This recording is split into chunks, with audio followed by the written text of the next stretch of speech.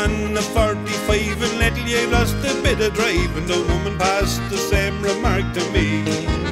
She said her marriage needs an extra spark, you see. So I went to the doctor on a Monday, and I told him I'd a life of misery. He put me lying down and he felt me all around. Oh, there's very little wrong with you, says he.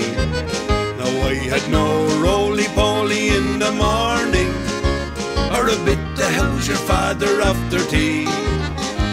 Now I couldn't do no more what I used to do before, but the doctor said he'd make a man of me.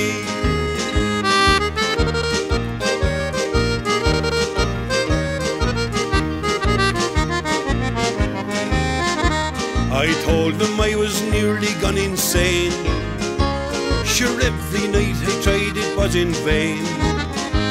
I couldn't entertain the wife at all. Sure, every night she turned into the wall.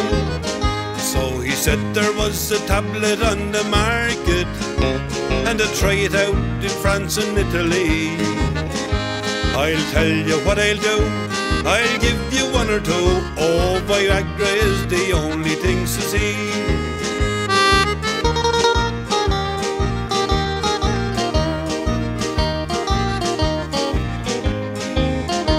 Well, I went home and then I got the tea, and I took the medication straight away.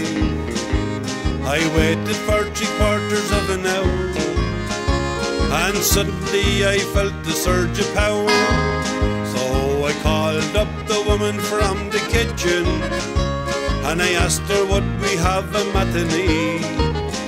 Now I don't know what she said, but we ended up in bed. Oh, Viagra put the engine back in me. Now we have roly-poly in the morning, and a bit of how's your father after tea. Ah, but when it comes to night, sure I'm really dynamite. Oh, Viagra is the only thing for me.